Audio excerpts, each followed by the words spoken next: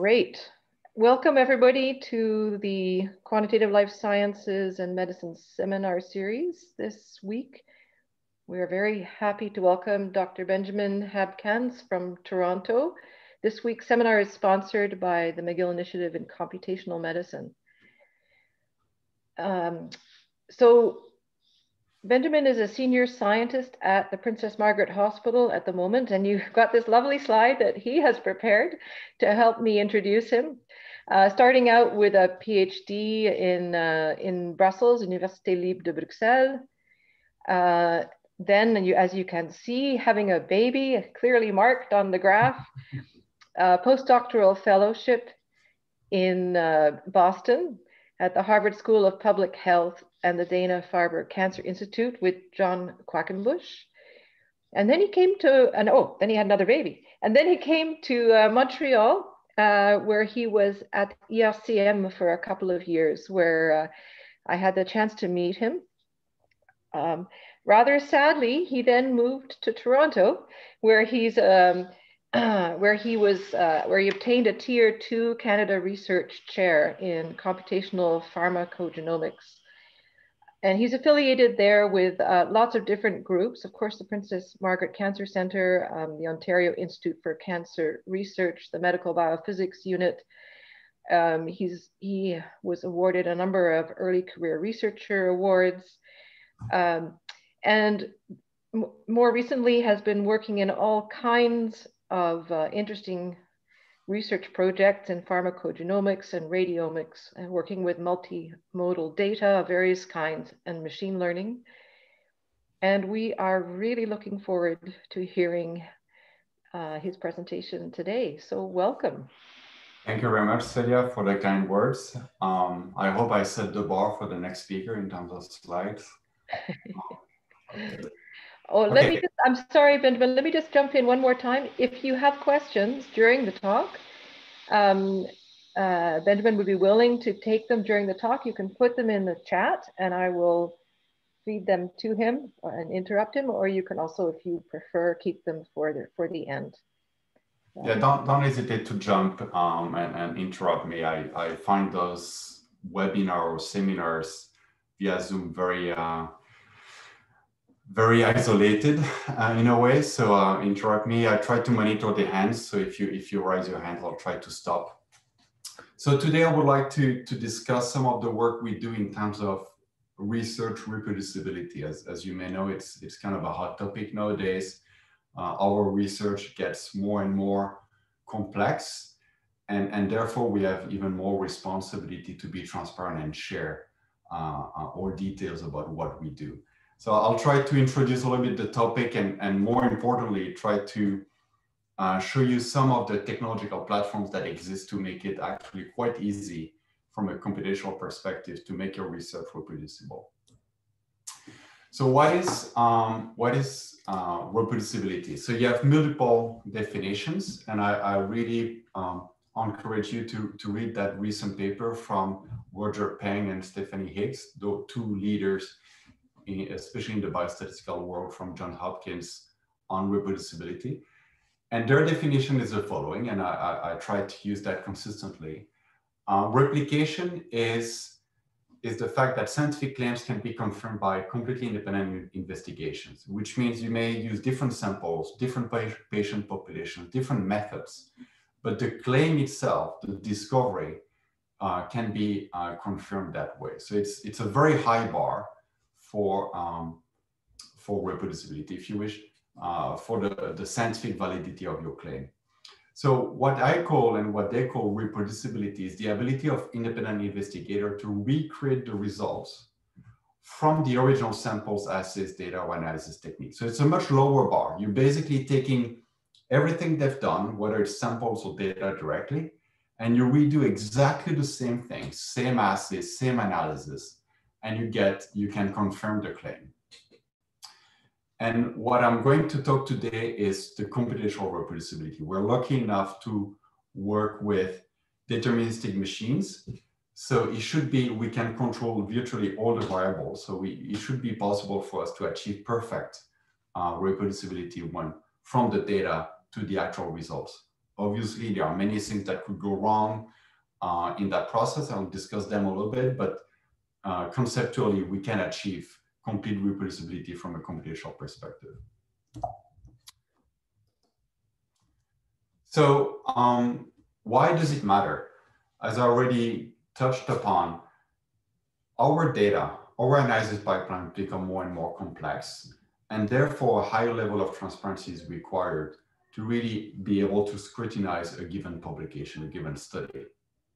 And because of this complexity, we tend to have many parameters, hyperparameters, many different choices of methods or cutoffs or thresholds within a given analysis. So it becomes a little bit difficult to assess the robustness of claims when you have so many parameters that could influence those results.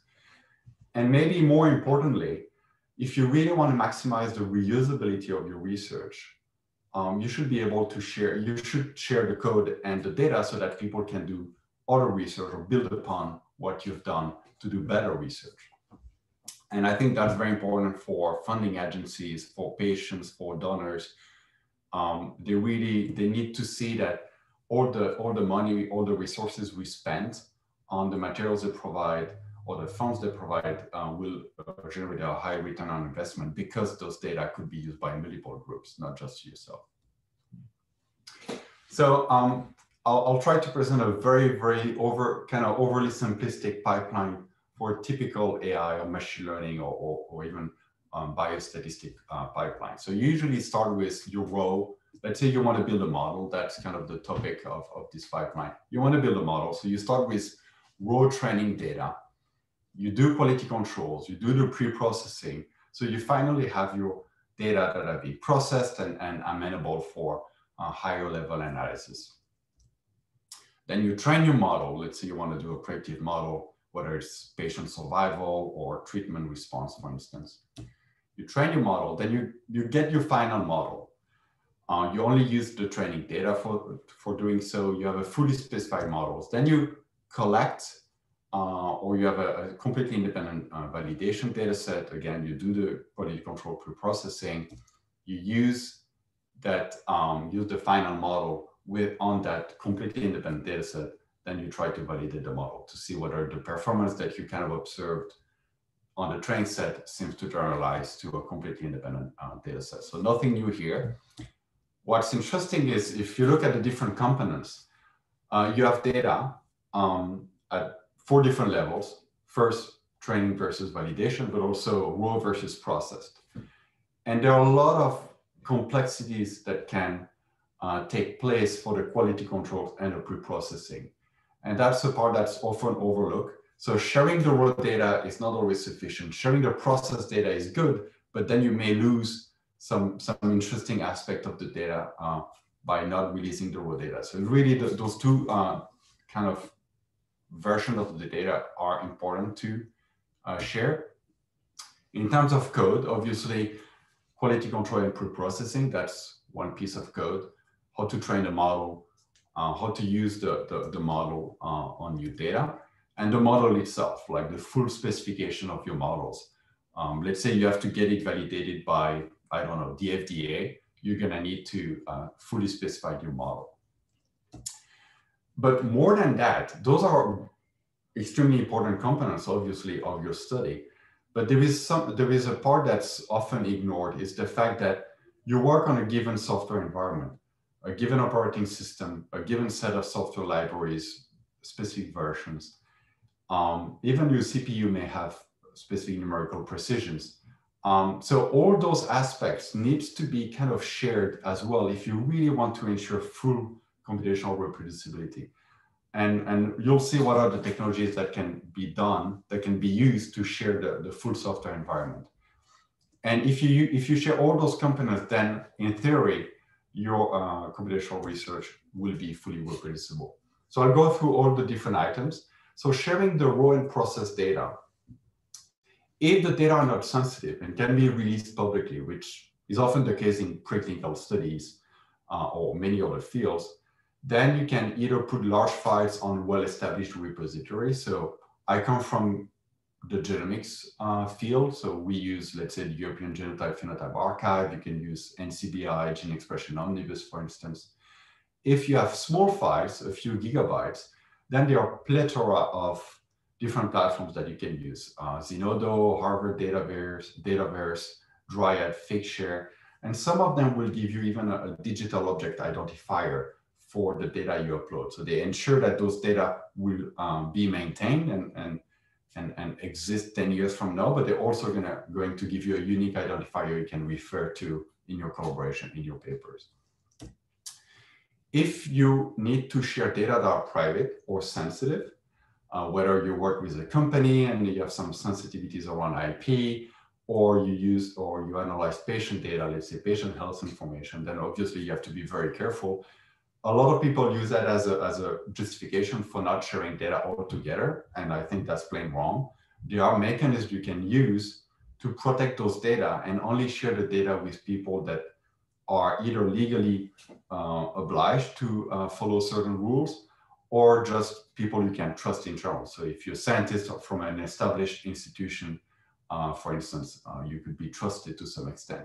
So you can set up a data access committee, and together with that data access committee, you assign a transparent process to review the request. Very often you have a DAC, you have a data access committee, but it takes forever for your request to be processed, or they just reject your request without giving you a justification. So I think it's very important to set the rules for who can get access to the data, and those rules should be properly justified. Once you've done that, then basically you just need to work with a repository that can forward the request to access the data to your data access committee, so you can grant approval.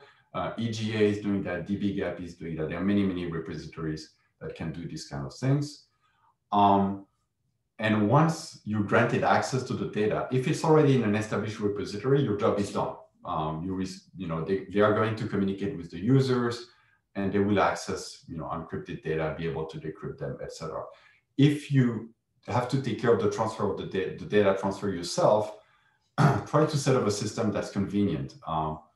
There was one data set where not only it took 2.5 years to get all the legal agreements in place, but also they shipped me the data on a hard disk, and they shipped that by mail. So it was a whole ordeal to really get those data in the server, get it decrypted. So really not ideal. So I already touched on the different pieces of code, so pre-processing, quality controls, and that also includes curation of the metadata. Very often, there might be typos in the gene names or patient names or clinical information. Not so much the gene names, that's fairly standardized, but any clinical information will probably contain typos and errors. So that needs to be created. And hopefully, the best way to do it is to actually script it. So if you made an error in the curation, you can always go back and correct it. The code to train the models, that's super important, especially in AI and machine learning. A lot of complexities are hidden there. Do you do your proper classification? How do you optimize your hyperparameters? And then the code to actually validate the model. Once you have the fully specified model, sometimes it's not trivial to actually, use the input and get the prediction. So I think a piece of code that showcases how the model could be used with a new sample to generate predictions could be very useful for the community. And so sharing code is probably the easiest part of all. This is usually super lightweight. Even if you have 10,000 lines of code, this is a few kilobytes, a few hundreds of kilobytes. So that's nothing nowadays. You have tons of versioning system you could use. GitHub, Bitbucket are two examples. Even if you use very complex analysis, such as deep learning, there exist frameworks to kind of streamline the implementation of your neural network. You could use PyTorch and TensorFlow. You can even go at a higher level using Keras and PyTorch Lightning to try to structure the code in a very standardized way. And that makes it much easier for other people to understand what you've done and reproduce it. So better organization of the code. Obviously, documentation is a must. Reading somebody else's code is always a bit of a challenge. So documentation is not only helpful for you, your future yourself, when you're gonna have to revise your paper, but also very useful for the community. And then you should really think about your license. You can go full open source. There are some very permissive licenses like Apache 2, or there are much more restrictive ones like GPL v3. You can even go with a non-commercial license, meaning that if you plan to commercialize your tool, you may actually give it for free to the scientific community, but prevent companies from using your code. So there are a lot of different options that allow you to be transparent as a scientist, but still protect your potential commercial interest. So it's a bit of a myth that either you have to go open source or you have to be transparent, or you have to commercialize it. You can actually do both. Sharing the predictive models themselves. So even if you have the data and the code for training, sometimes it takes, I don't know, a month of computation on a fancy GPU to actually get the trained models that you publish in your paper. So do a favor to the community. Just share this fully specified model. Is going to save a lot of time for people who just want to apply the model and test it in different data sets. And even so, some models might be very, very complex, like millions of parameters, complex architecture.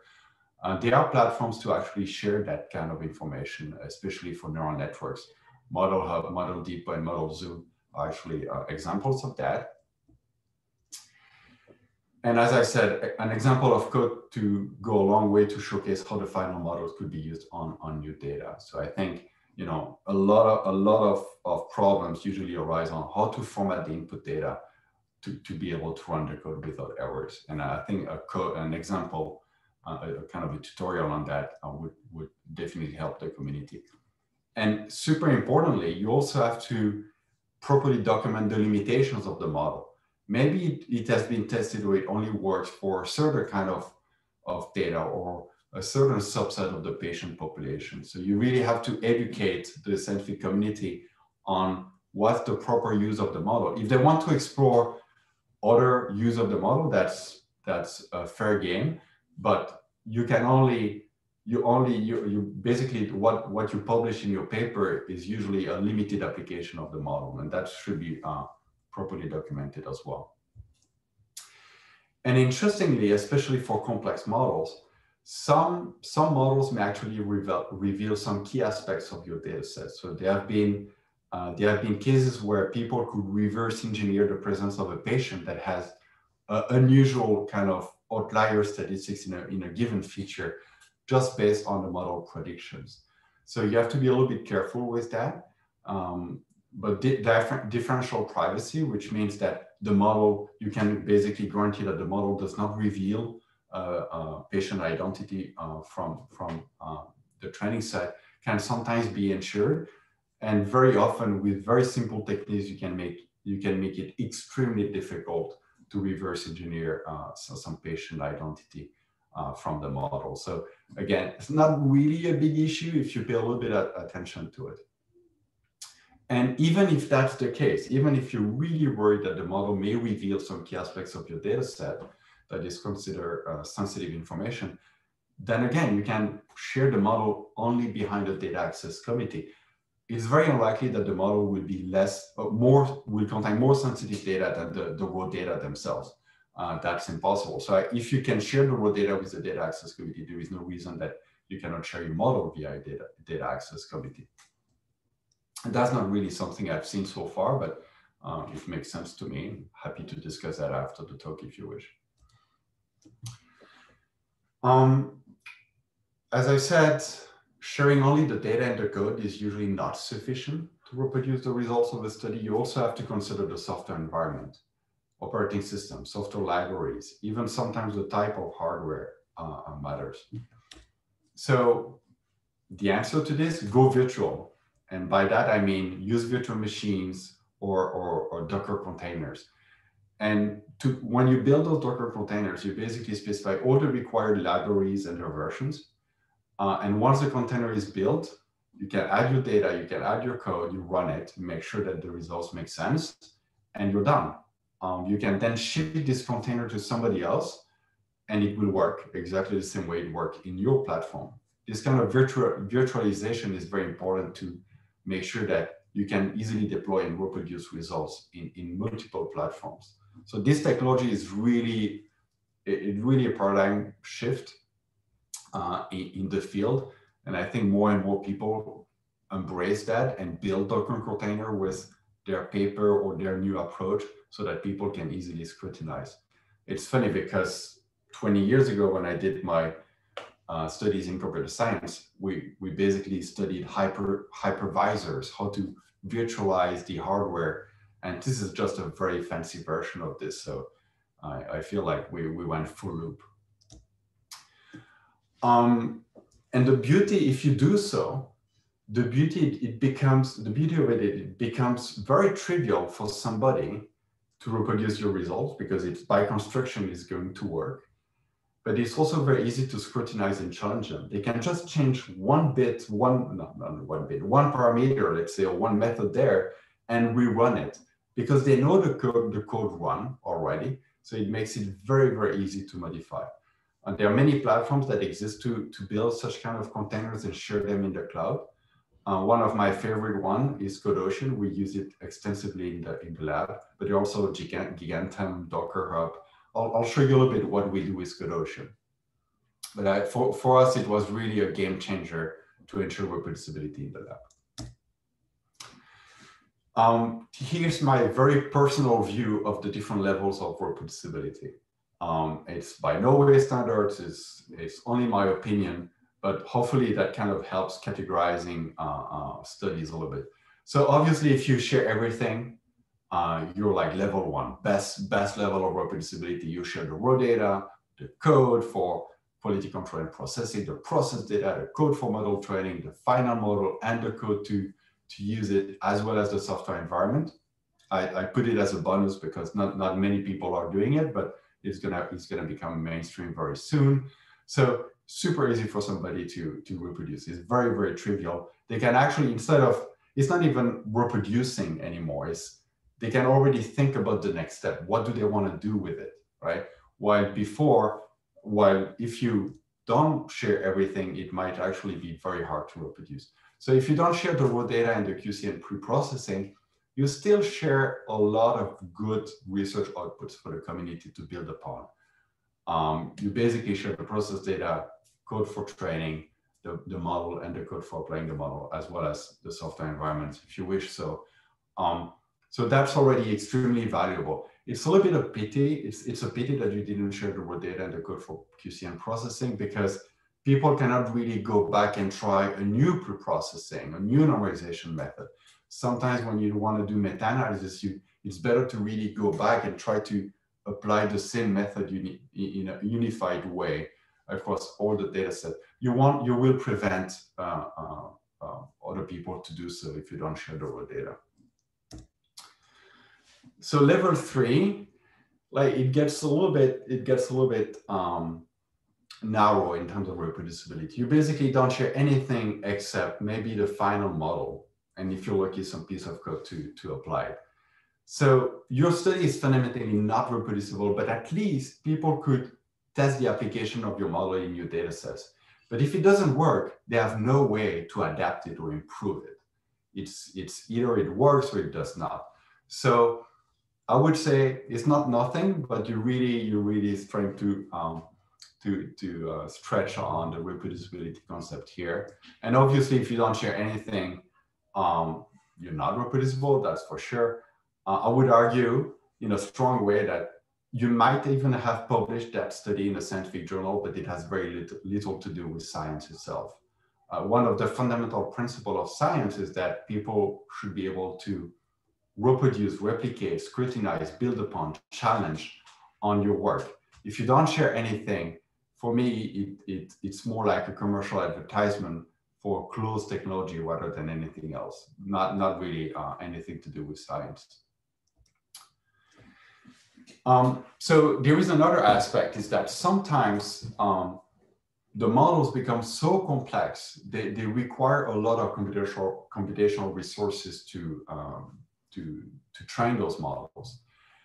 And that becomes a little bit of an issue. If you're Google and you have access to 200 GPUs, you can do things that nobody can well, very few people in the world can actually reproduce, right?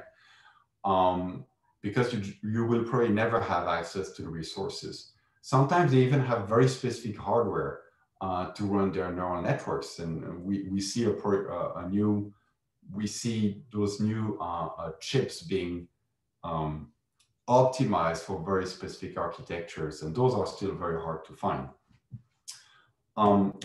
So that's a problem. However, I would argue that what is very difficult to do today will probably become very cheap and easy to do in the future.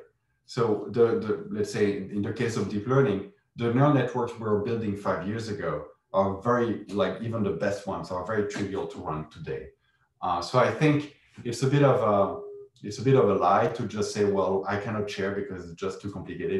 You won't be able to run it. I think you should always share the code, even if the computational requirements are high, because it will become accessible in the future. So people 5 years from now will definitely be able to run your model. And there's also a whole line of research now where even so you have this very complex, very powerful model, how can you, there are people trying to simplify those models. And sometimes it's just a matter of building a surrogate model with a much simpler architecture. Or they have very clever ways to update on how the model is trained so that it doesn't require as much memory and this kind of stuff. So it's really kind of an interesting line of research as well. And it's actually done all the time. Like people do the discovery, then companies try to basically use that model in very, very small chips that do not consume much and are very cheap to produce. And so they have to basically simplify the models that way. So what are the lessons that we've learned in the lab, trying to really think about reproducibility and implementing it in the lab? So something that's really strong and I find amazing is that knowing that we're going to share every single piece of code or data really kind of is a strong motivation to improve the quality of the research we do. And it sounds very, very trivial in the sense that, of course, I always do the best I can. I'll give you a very, very short example, a very nice story. We were implementing a radiomics models, and the student leading the project, built a decent model, but it was nowhere exciting. It was kind of okay. The accuracy was okay. So I was a bit worried that it would not be very impactful. So instead of pushing it to a journal, we decided to take a step back and say, well, we are going to share the data and all the code we've done with all the people within our institution, and we are going to organize a friendly challenge. Everybody within the institution can chime in and try to build a better model. So we got some teams participating, and indeed, they built models that were better than what the student did. But the winner of that challenge was the student himself. Done, I'm not sure why, but maybe the process of creating the data, the process of putting his code out there, thinking hard about how he could do a little bit of friendly competition, and he was basically the winner by a large margin. So it actually benefited himself quite a bit. So again, this expectation of sharing and being scrutinized by multiple research groups is usually a strong motivation to do your best. Containers really makes it super easy to collaborate because everybody's using exactly the same software environment. It's very easy to ship the code to somebody and say, hey, I have this bug, can you help fixing it? At least you're not spending time figuring out that it's a different version of the library that was causing the problem. Sharing research increases your impact, and at least in my career, it really was a strong, you providing me very good opportunities for new collaborations. People knowing that you share and you're transparent, people want to access your data, they want to access your code, or sometimes they just want to work with you because they know you're open-minded on those things. And I would like to reiterate again that open science and research reproducibility do not prevent commercialization. If that's what you want to do, it's completely okay. You just have to think about your licenses. before releasing all the materials, but you can be transparent and commercialize your research output if you want. And of course, being reproducible doesn't mean that you're correct, but it means that if there is something wrong in whatever analysis you've done, then it becomes possible for other people to find it and correct it or communicate with you and improve your pipeline.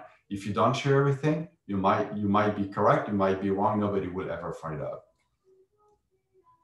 So if you're interested, we've published a recent comment about a Google Health study where they were basically level undefined for reproducibility. They didn't share anything. So that really triggered us to try to get together and explain, basically communicate all those platforms that exist to make research reproducible, really to show that this is not a technological problem. It's more like a willingness of the investigators to share rather than a technological challenge. So I think I still have, I still have time. So I would like to show you two platforms that we've used and the second one that we've developed to kind of improve a little bit reproducibility within the lab. And hopefully you're gonna find that useful for your own research. So Codocean, as I said, Codocean is this platform that helps you build Docker containers and share them in the cloud. So basically, his main mission was to allow people to easily define and share the software environment.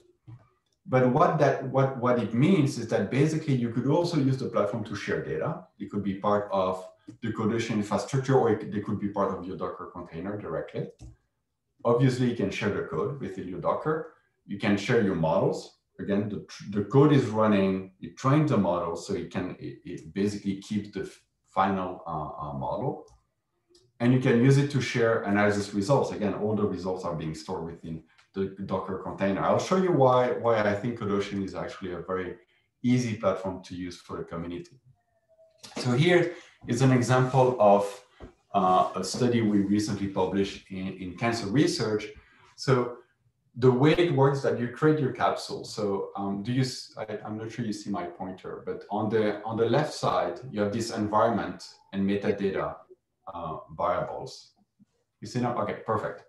So here, this is where you're going to define what you need to build your Docker. I want that software and that version of the software, so on and so forth. So in that case, it's a R study. So we basically loaded a few bioconductor libraries, specify the versions just to make sure that in 10 years from now, we can still run the code properly.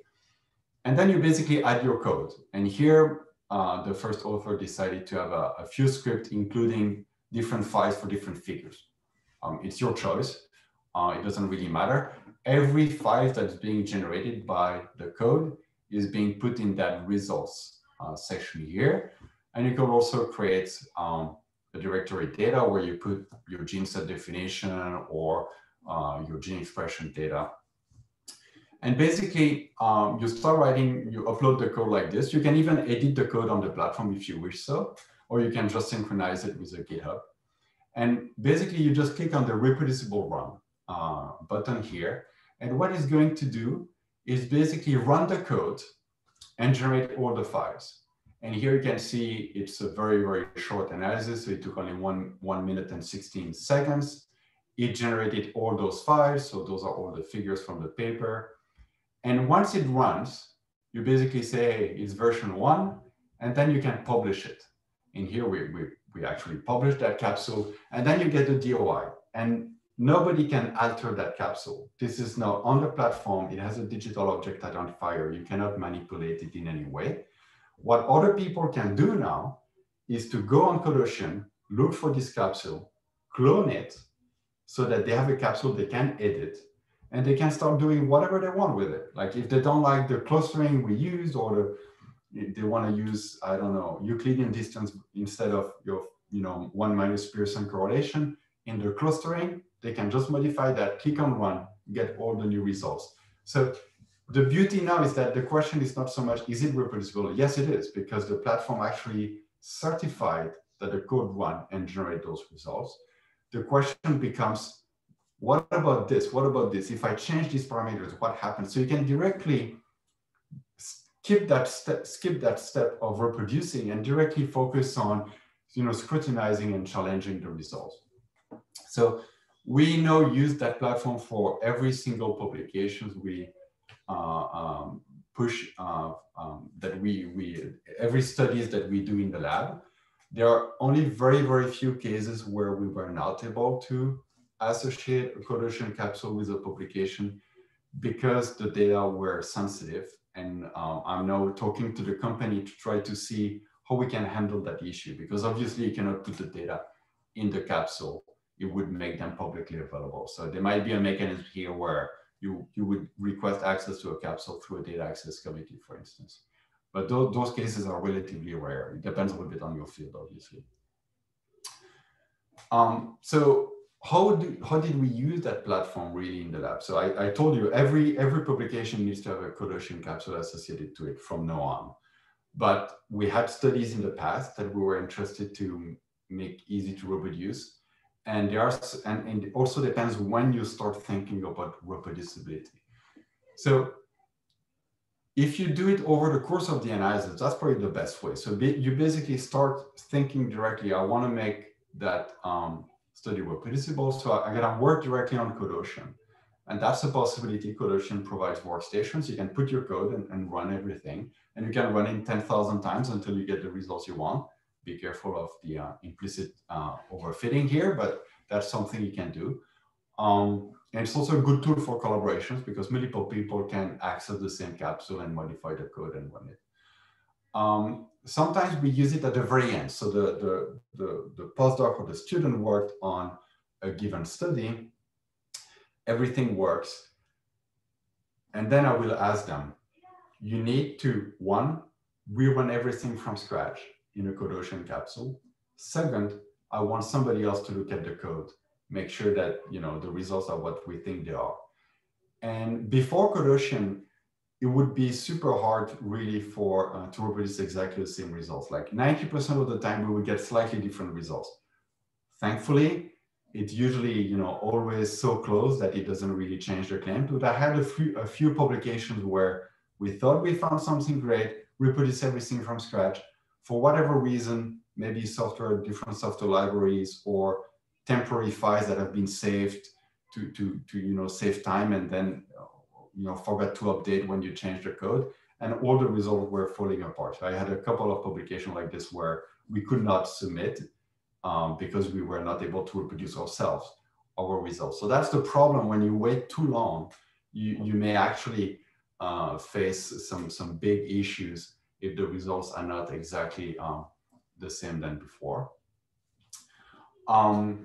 So I always have this internal review prior to manuscript submission. And then when I submit, I try to show the reviewers that everything we do is reproducible. So I give them access to the capsule. So hopefully that gives them trust that even if they don't like the science, and even so it's not a proof that there is no error in the code, at least I'm being open about it and they can dig into the code in a very easy way.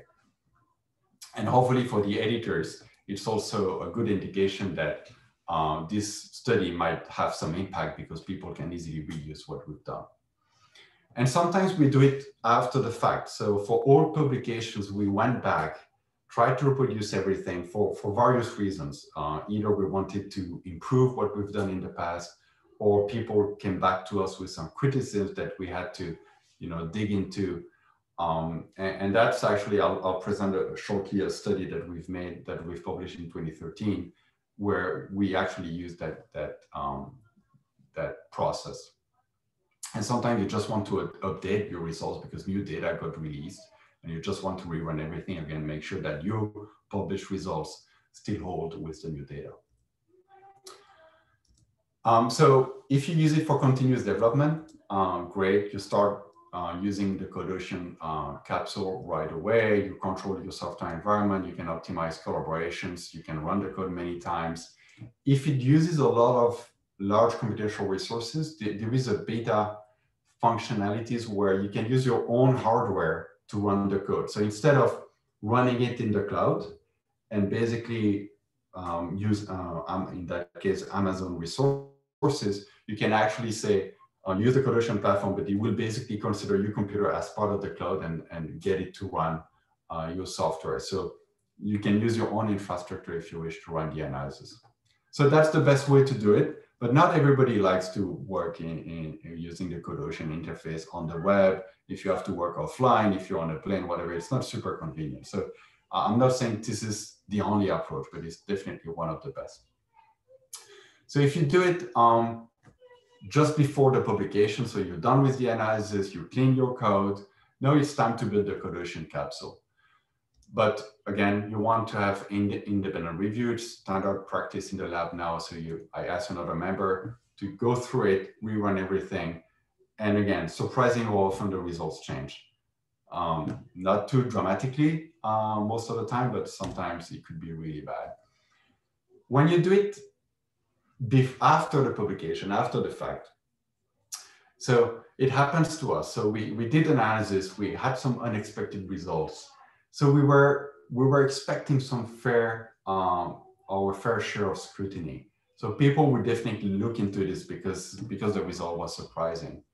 So we worked very hard to share the code and everything, but we didn't have access to CodeOcean at the time. So it was basically, here's the data, here's the code.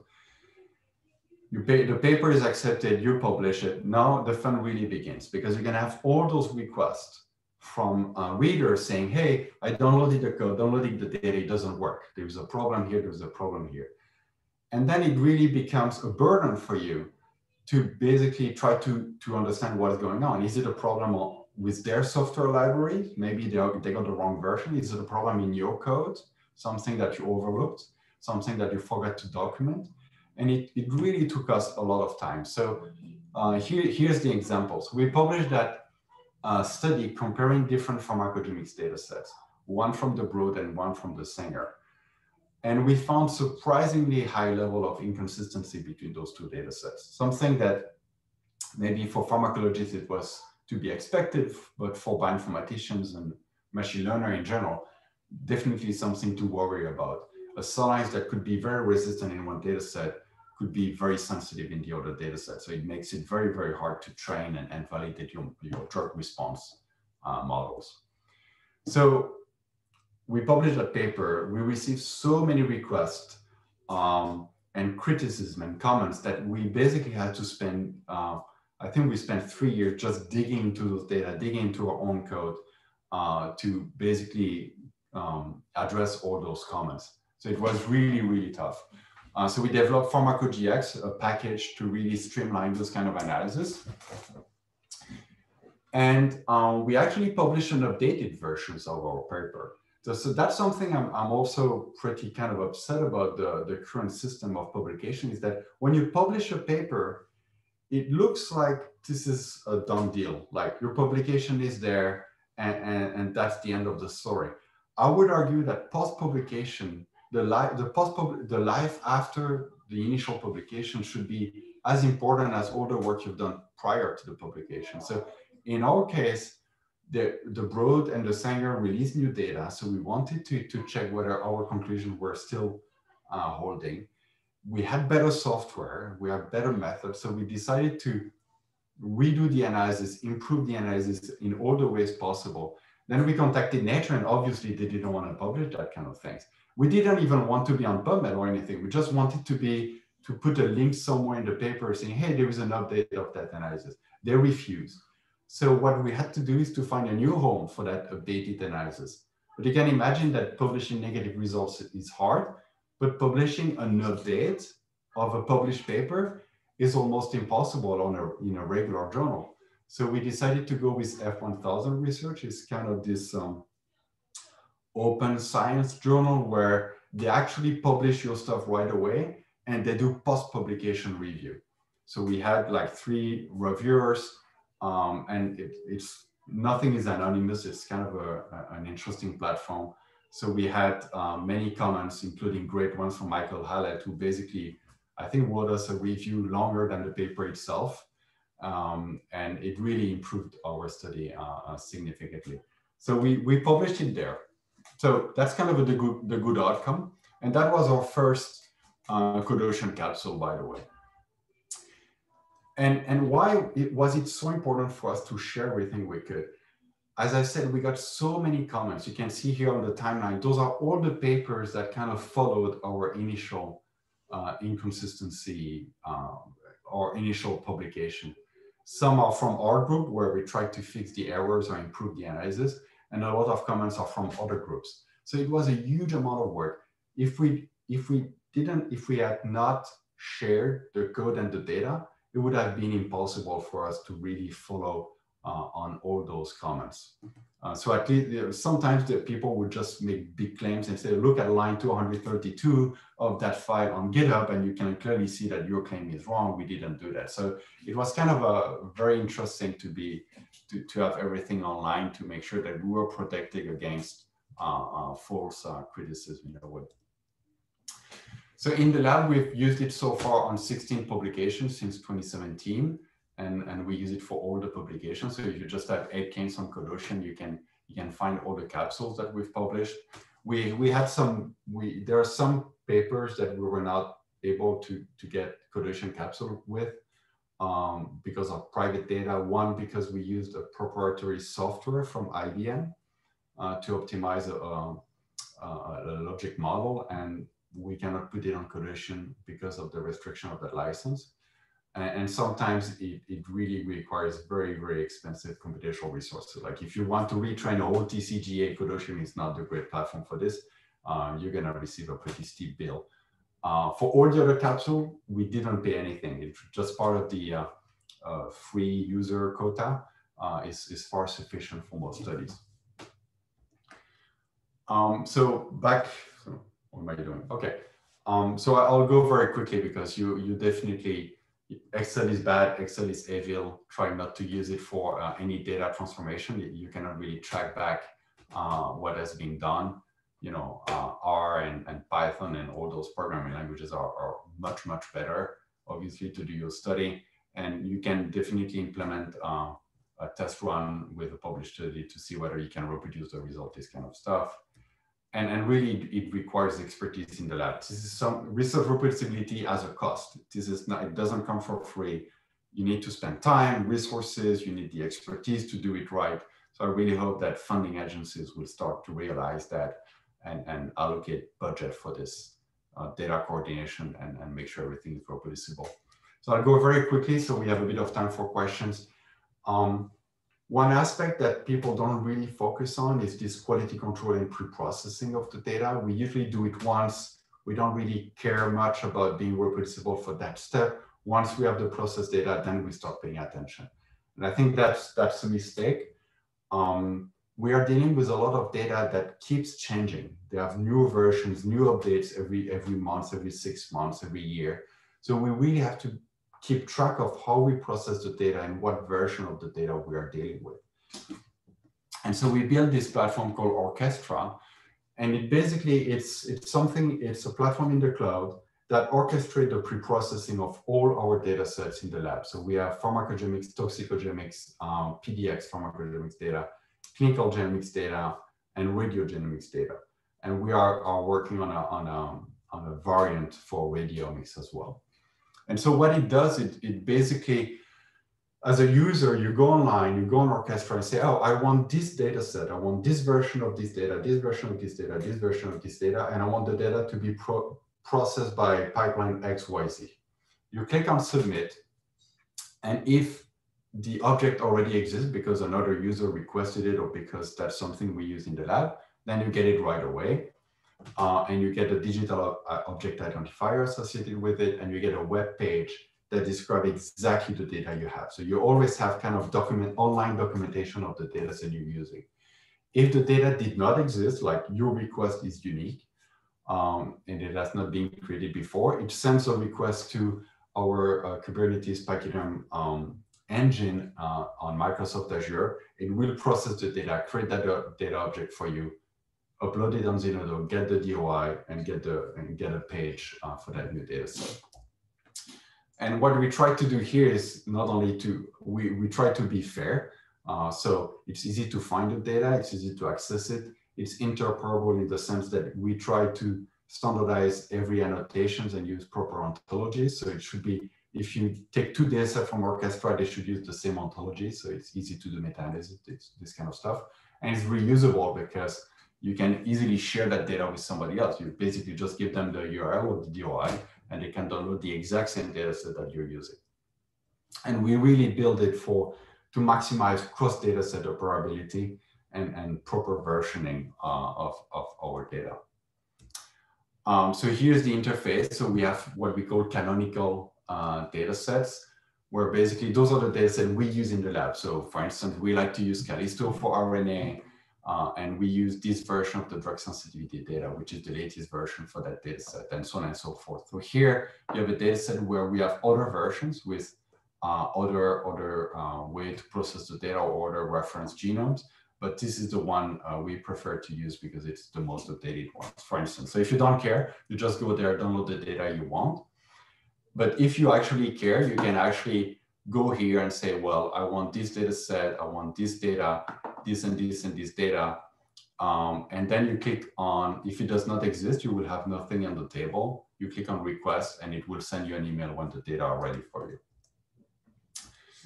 So yeah, so that's it for the talk. I hope I convinced you that research reproducibility not only is important conceptually, but we have a lot of tools to actually make it happen, implement it in practice for everything you do in the lab, at least from a computational perspective. And I'm happy to take any questions. Thank you so much. Thank you so much for a wonderful presentation, Benjamin. There's a quick question in the chat asking whether the slides might be available. I know that you're being recorded, but I'll actually, it's a Google slide. So I'll send the URL to Celia and the organizers, and I'll also put it on my lab website, so you can always take a look back at the slides if you wish. Great, thank you very much. There's a question from Guillaume. Is there a cost? For nothing is free in life, Guillaume, but they use very, very cheap instances of Amazon's resources. So if you just go with the free account, you can do, I mean, all the publications I have showed, like the 16 capsules we have, we were always within this free quota. So we never had to pay anything. And the reason is that I usually start from the process data. So even if you have, I don't know, RNA-seq for 10,000 patients, once you transform that into, let's say, a CSV or a summarized experiment, it's usually a few dozens of gigabytes. And that's the kind of data and computation that CodeOcean can easily handle. If you want to train a deep learning with very fancy GPU for like a month, don't use CodeOcean. I would say you're still going to have to rely on your internal resources because it may cost quite a bit to secure those resources in CodeOcean. But obviously, CodeOcean is working with big companies who are willing to pay the Amazon bill and access to the platform. But CodeOcean doesn't make money out of the resources. They just make money out of the interface. And for academics, the free account is actually covering most of our needs. I see that Stephanie has turned on her camera. Stephanie, do you have a question? I did. Hi, thanks, Benjamin. You mentioned running into trouble with the at the time of publication, and we've seen how journal policies on data availability really helped with data sharing in genomics. You know, for example, how far ahead are the journals on this in the machine learning, typical venues and so on? Yeah, that's a very good question. So full disclosure, I'm an editor at ACR Cancer Research. And I know the ACR journals have struck a partnership with CodeOcean so that if you submit your paper there and you have a CodeOcean capsule, at least it will be advertised during the submission process. So as an editor, I see whether there is a CodeOcean capsule associated to it. And if you put it in your cover letter, then the reviewers can access the CodeOcean capsule. And I think that goes a long way. As an editor, I can tell you, I'm super excited when I see this because I know that the reviewers will have access to all the information. And even if the science is wrong, at least we can fix it later because we have access to everything. So as an editor, I'm more likely to send a paper out, especially when it's purely computational, if I see that level of transparency, but it's not enforced in any way.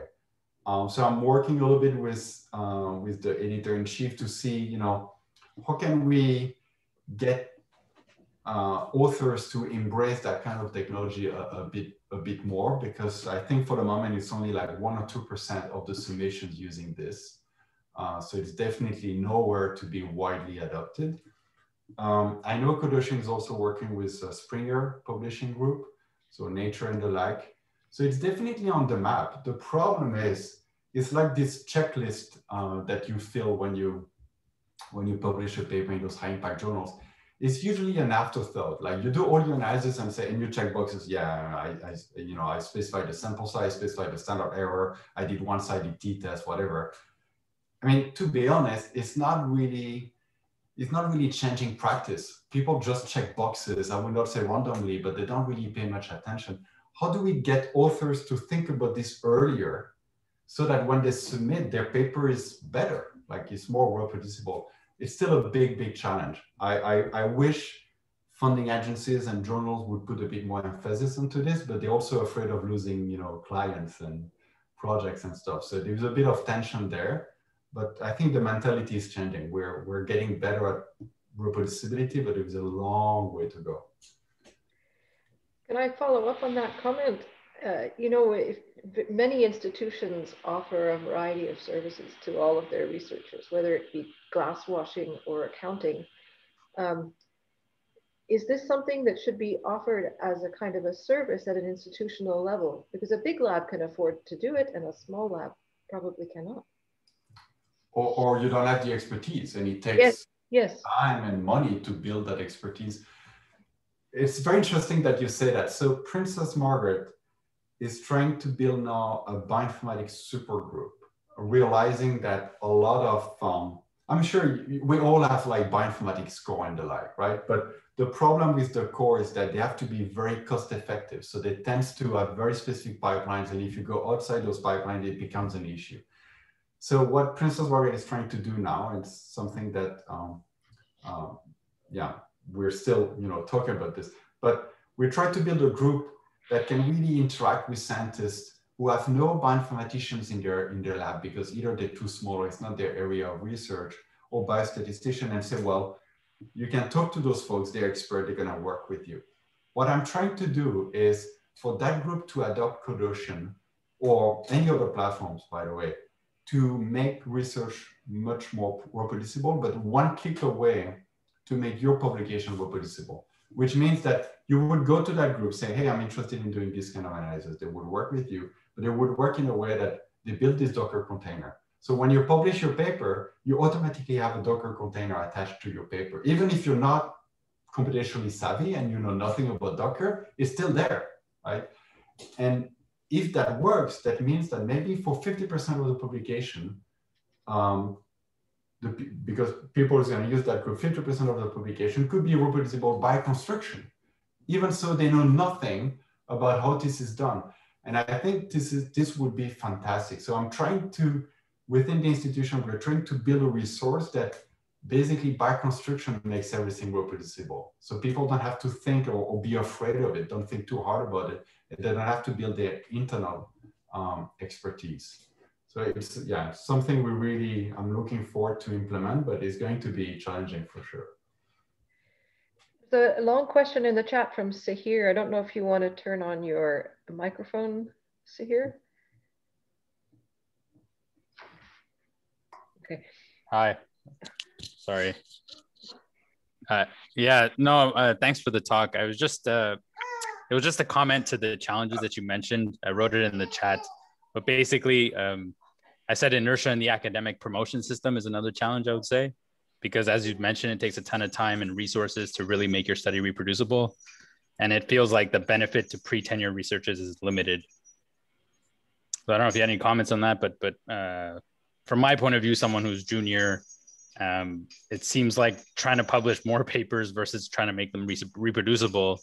While I see the benefit to science in general, it's hard to make that choice. Yeah, I mean, you just started to talk. I could talk 2 days about this. It's like, it's very, very complex. So I would say two things to make it brief. One, you need to work with your leadership or promotion committee to make them understand a few things. First, being transparent really matters. So when you share data, when you share code, that should be counted as proper scientific contributions. Sometimes a software gets more used or more cited than this fancy new biological paper in Nature. So I think this is really something we need to hammer down on the promotion committee. When your data are being used by another group, for me, it's a huge success. That's how science should be done, right? But it's not properly quantified. It's not really taken into account during your promotion. The second aspect is, it's an investment you're making for yourself. It's not, reproducibility is first for you and then for the community. When you submit a paper and it comes, the revision comes, 6 months late as usual, and the student left to work for that fancy company and making twice your salary, then you're in trouble, right? If you don't make, if your research is not reproducible, it's going to be a hurdle, a nightmare to go back to the data, understand what the student did, and reproduce the whole thing. So it's a very short-term investment. Long-term investment, I presented that story about this inconsistency paper. Without reproducibility, we would have been dead. You can imagine that the Broad and Sanger were pretty pissed off about what the publication I've done. The only way I survived is because I shared everything and I could really kind of reproduce and redo more analysis super quickly. So I agree with you. It's very tempting to do 2 publications instead of 1 that's reproducible. But long run, I think it's a bad calculation. But look, I've been an early investigator. I know how tough it is. Unless the leadership tells you, make your things reproducible, we are going to value it, it's going to be very hard for you to just shift your resources into research reproducibility rather than having more studies being accomplished. So it's a whole system that we need to change. I'm looking at the time here. Guillaume, you had your microphone on for a little bit. Did you have a question? Well, I just wanted to build on that. And also I thought the conversation, but you asked the same question, Celia, about what the institutions can do. I think it's, it's number one, it's recognizing it. And number two is help and maybe provide some resources to facilitate that. And I was just going to say that, I think this is also true in the context of the new organization for digital research. The fact that software will be valued, and I think reproducible science will be valued. I think there will be opportunities to really start providing resources to support this type of effort. But thanks a lot, Benjamin. It was a great talk. I didn't know about Code Ocean. It looks like a great resource, but overall it was very interesting. I have no stock options. I just love the platform. But yeah, very nice. There are many alternatives. I just found that one very easy to use because there is also this barrier. Like, even if I have to convince my own postdoc to do it, I can do it because I have a big stick, right? But they usually say yes, and then they don't do it. And I want to chase them down. So Code Ocean just make it super easy that they have literally no excuse for not doing it.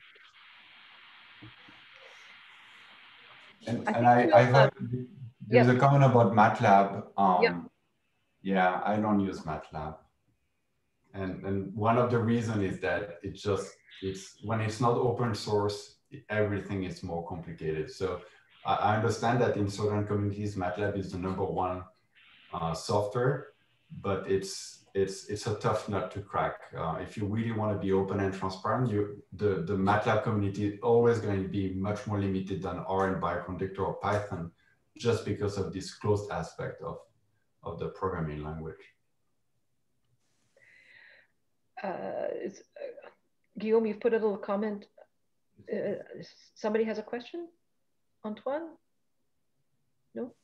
Okay. Yes, it's a compliment to, do you hear me? Yes.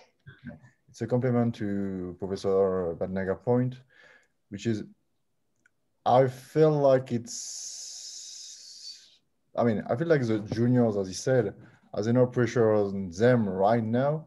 And asking them to follow those policies on top of that is little bit weird to me. It's targeted audience for this speech, and the people convinced should be the tenure committees and the journals. And if you manage to convince them and they embrace those policies, everything will follow, including the juniors that will probably gladly follow, I believe.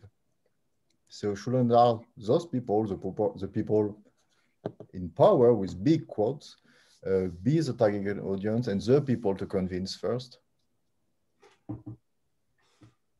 So yeah, there is a tension between like the bottom up and the top down approach, right?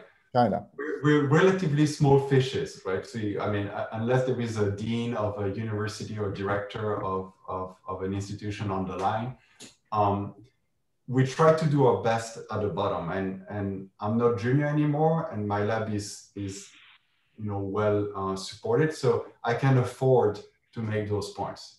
So I use every occasions I have to make those points to make them a bit more visible.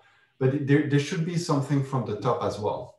As you said, like if this is a philosophy, if it's a policy for a given institution, then junior will follow because they know it's part of being in that institution.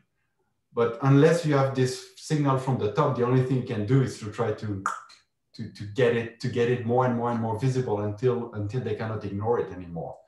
Actually, the DORA principle to assess research impact is kind of doing this as well, trying to go beyond just impact factor and citations. So I think the discussion is there, but people usually consider them as conceptual. Like, it's great to be reproducible, but you know what? In reality, it's too difficult. Don't do it. I hope that I convince you that all the technologies are here. Like, if you really want to embrace those, you can streamline the process so it doesn't suck up too much of your resources if you do it in a certain way. So I hope that I convince you of that, but the leaders needs to be convinced as well. I think we should perhaps wrap it up here for today. It's been a really thought-provoking presentation. Thank you so much, and challenging us all to up our game. On behalf of MICM and on behalf of QLS, thank you so much for a wonderful presentation today. You're welcome. If you find one of my publications that's not reproducible, no, I'm obliged to make it reproducible. So don't hesitate. Okay, thank you very much. Thanks a lot. Thanks. Thanks, Benjamin.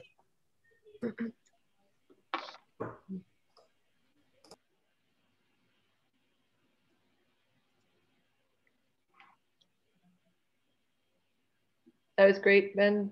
Yes, thank you.